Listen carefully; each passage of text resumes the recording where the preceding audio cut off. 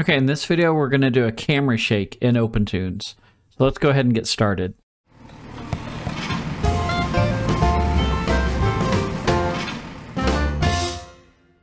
Okay, so when I open OpenToonz, I have three columns. I have a background column, which is a PNG that I created in Krita, and the size of it is 60 pixels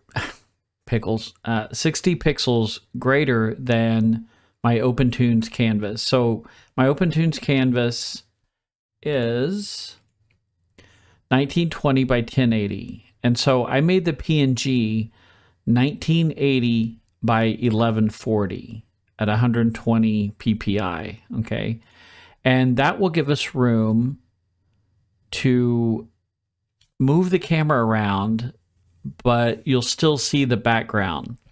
Okay, and what's cool about this is we're animating the camera, so every column that we have will move as well. So even if, like, I have a flower column, if this is animated, it will shake too. And this is my character, Rough, so I'm going to hit play.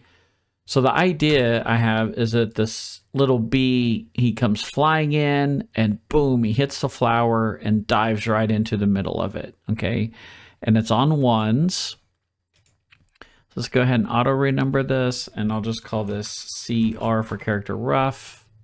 Okay, so you'll see to the left of all of your columns, there's this little skinny column called camera, and there's a little camera at the top. So we can select that. We want to come down, and we want to set a key at frame 14. So let's go ahead and come down here and set a key. And this will key all. Okay, and 15 is where we want the shake to start. So let's come up here and select the camera view. And let's set a key at 15. And let's come up here to the animate tool, make sure we're on camera. And let's go to position. And on this X, we're gonna click and hold down the left mouse button.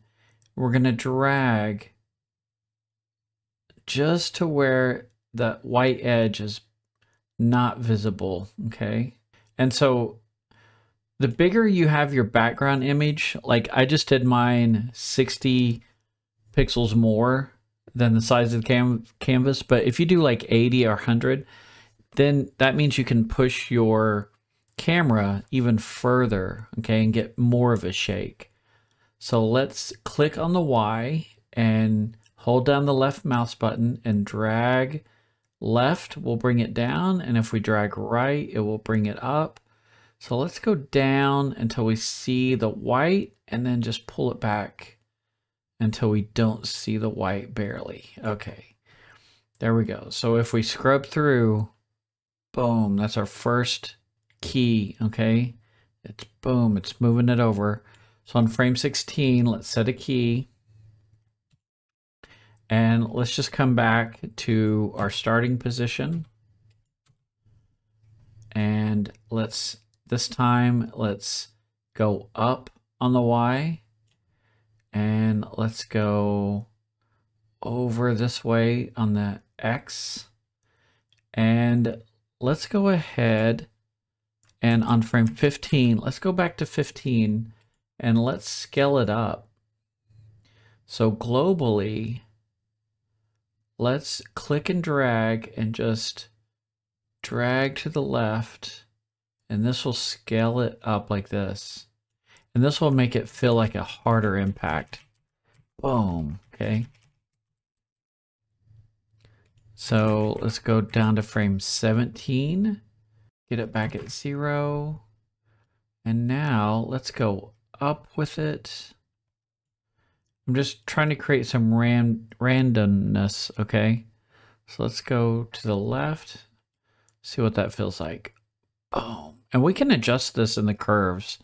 I'll show you how to do that in a second.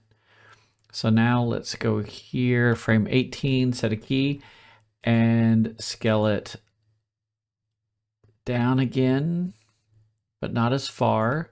Let's see what it was this time. 86. So this time let's just go to like like something like 90. Okay. And then at 20, let's set a key and let's scale it back to 100. And then 21, let's set a key and we'll scale it down to 95.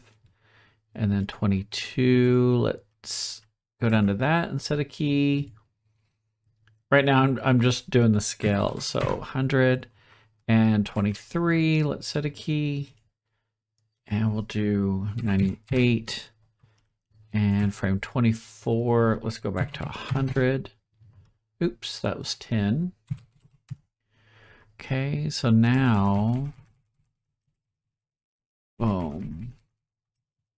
Okay, and I just want to come down here and click this and make sure it's solid. That way it sets a key for everything. There we go, boom. Okay, cool. So let's get the last frame on the position back to 0. Let's hit play again, boom. And if you really want to fine tune it, you can go over here to your animation tab and function editor. Make sure you go to open function curve editor and we can click the camera. And this will give you all of your camera parameters. And then you could go in here. Oh, let's make sure we see our curves. Let's click everything to deselect it. I'm going to scoot this up. And let's go to just the scale. And do you see how it's slowly going back to normal? It goes really big. So we could even maybe offset these a little more and see what it looks like. Okay. Boom. So don't be afraid to play with this stuff, okay? Let's zoom out a little and hit play. That's pretty cool. And so now let's look at the shake on the Y. So let's click scale to deselect it and go to Y. Middle mouse wheel to zoom out. And here's what it looks like on the Y. Okay. So just kind of sporadic. Let's go to the X and adjust this. And really, let's just kind of exaggerate it way over here. So the further you move the camera, you'll want your background to be bigger than what you're moving the camera, okay? See there, it raised up a little. So let's go down to the Y. Bring it back down like this. Okay, so you have a lot of control over this. But if you keep it on ones and always kind of think about going back to your original position, it's a good way to stay kind of, you know, centered with everything. It'll give it that feel of a shaky cam.